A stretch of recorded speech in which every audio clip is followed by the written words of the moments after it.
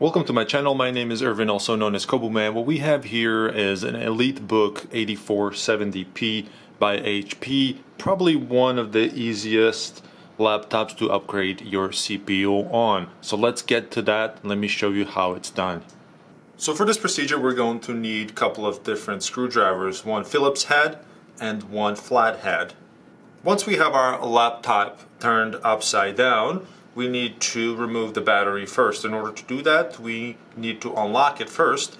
As you can see here, it says that we have to move this little tab over to unlock it. You may need a little bit of force, but you have to make sure it stays red, and then you pull out the battery like so. Now we need to remove the bottom plastic cover that is preventing us from accessing anything down here. And I promise you after that we'll be able to have really easy access. For this, we just need to move the other lever that's right next to it, put it into the unlock position, and then just pull towards yourself like this, just slightly. We know it's already unlocked, and from there we just have to lift it up and just move it aside.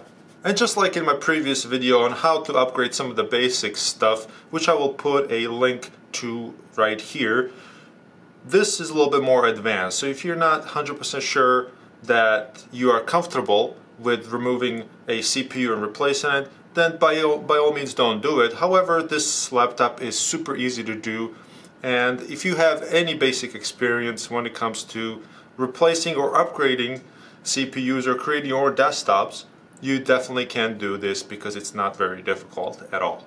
So looking at it here, logically speaking, we know what to look for when it comes to CPU. We can see that there is a copper backplate which is right here.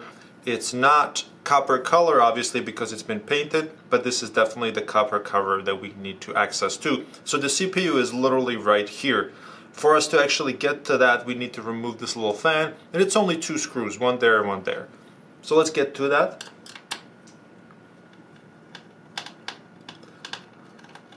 And of course for this you will need the Phillips head screwdriver. And these have a spring on them, so these screws do not fall out at all, so you don't have to worry about that. Same thing with this other one.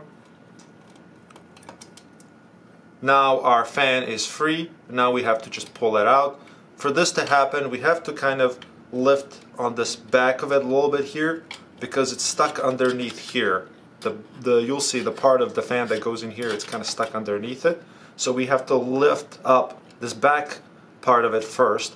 Just don't pull too hard because these little cables that power the fan are pretty thin and we don't want to rip them out or, you know, make them lose connection. So we're just going to slightly lift this up from the back.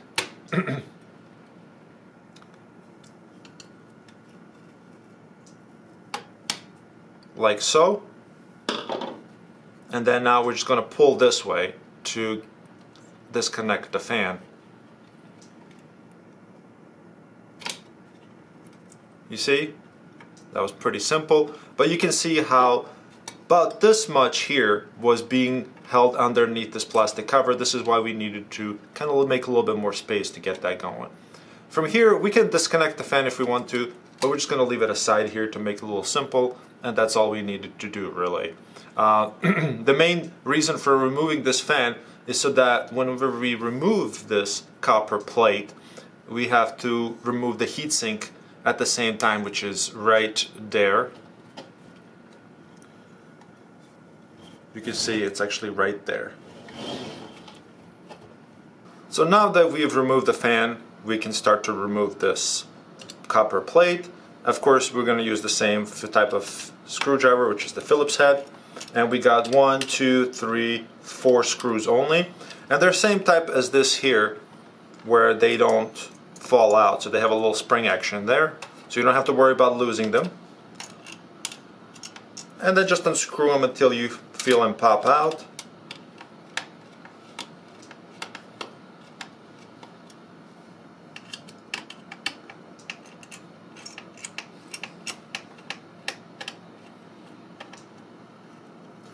And you know, I've done a few of these before, and I haven't done it on this computer yet, removing of the back plate here, or the copper plate for the heatsink. But a lot of times, once I remove this, the thermal paste that's underneath has been applied like as if it was applied by amateurs. which is kind of unfortunate. But we'll see what happens with this one. Okay.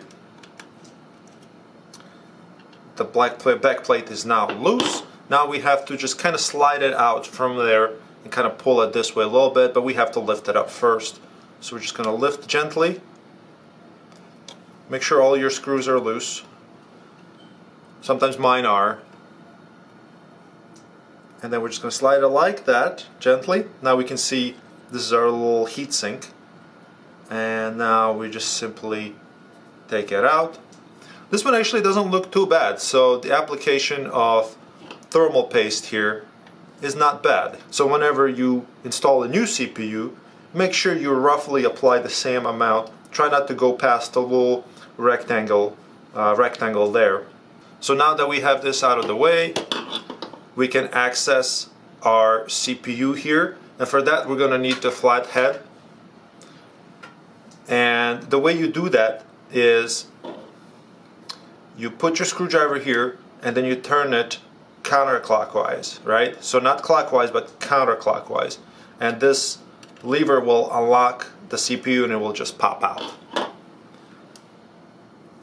Here we go. Insert it there. I hope you can see it. Then we're going to turn it counterclockwise like so.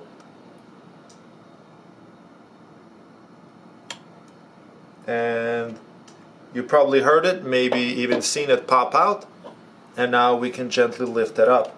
You can do so with your hands, with your bare hands. Just be careful so you don't bend any pins that are underneath.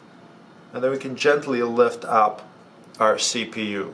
And for this specific laptop, again, this is 8470p EliteBook. It might be similar on yours if you have an 8460 or something like that. Just make sure you get the proper CPU upgrade. For this specific one, this is an i5. I will put a link in the description box below for the specific CPU that goes with this. So when you buy that one, you will know it goes into this socket, right? So it's going to be i7. Alright, the way you put it back in, so you have your new CPU now. Make sure your marks are aligned properly. And the way you can tell that is that you see how the little marks are pointing up. They're always going to point towards the locking mechanism here. Sometimes they don't show that here, but you can see there's a mark right here to help you orient to that. You see? There's a little mark there. That means it's up. That means we need to turn it this way, right? And then just insert it back in. You see the little mark there? It's kind of hard to see. I hope you guys can see it, and I'll do extra zoom in so you guys can see and make sure it's aligned to that, to this little mark here. And then same way to put it back in, you just gently drop it in. So far it's very simple. As long as you don't force nothing, it's okay if you just let it drop in. It's not that sensitive. Now we know we can just kind of touch it with your finger a little bit. Make sure it's in there. You know what I mean? Make sure it's in there. It fell into the slot, all that. And to lock it back in, we're going to turn this clockwise. So we have to make sure that this end of this little marker here points that way. So we're going to do that. We're going to turn it clockwise, like so.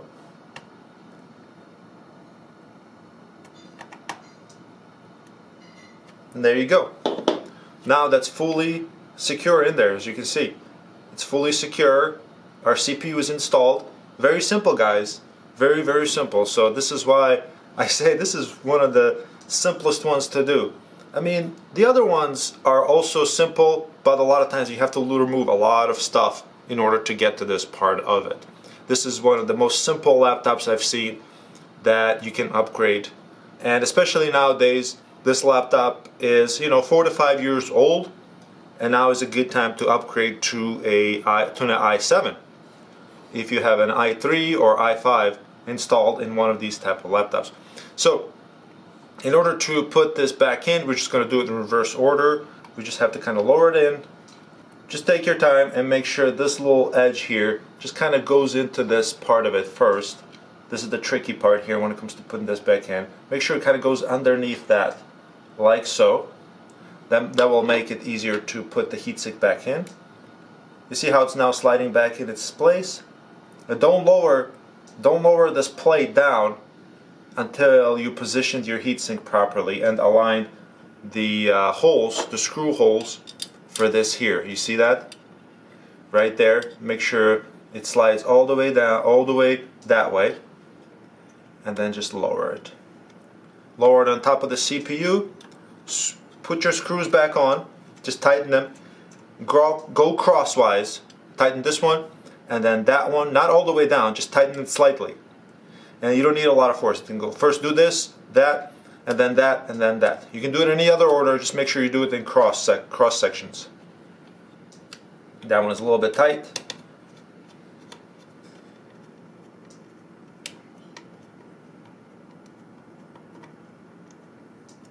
That one. Okay. And then I'm going to do this one. Keep in mind, I did not tighten this one all the way. Not yet. You don't need a lot of pressure on those anyways. And same this, crossways. And I'm going to go back over here and tighten this. See? Now that's good enough. You don't have to go any crazier than that. Retighten. We need to put our fan back on. And again, if you remember, we know that this part of it here actually inserts first in, because we lifted this back on the end of it first. And then we're just going to lower that in, hold the back of it up a little bit, let its rear kind of stick out, and from there you just make sure it's inserted in where the heatsink is, which it is right now, and then we can lower it back down like that. And then we're going to tighten our screws ever so slightly. Order in this doesn't really matter.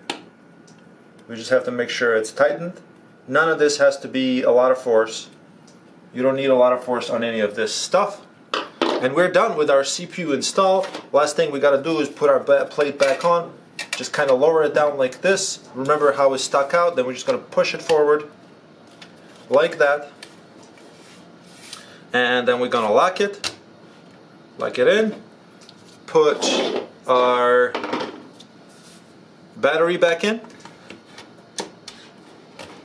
And make sure it's locked. And there you have it, guys. I hope you enjoyed this video. If you like it, share it with your friends. Don't forget to check out the link to the proper CPU you need for this in the description box below. Thank you so much for watching. Have a good day. Bye-bye. And if you have any questions, feel free to ask. I will be more than happy to answer. That's the most important thing about this video. If you need help, I'm here to help you. So ask me questions. Alright guys, have a good one. Bye-bye.